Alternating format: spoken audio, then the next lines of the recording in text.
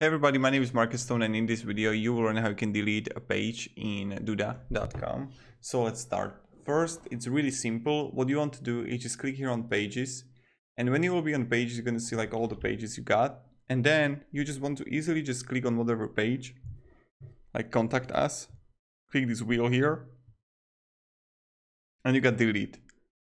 So just click on delete, and voila, you got it. You can also like set password. So that's also what you can do and what's possible. So if you have any questions, ask me down below in the comments. I'll be really happy to help you any.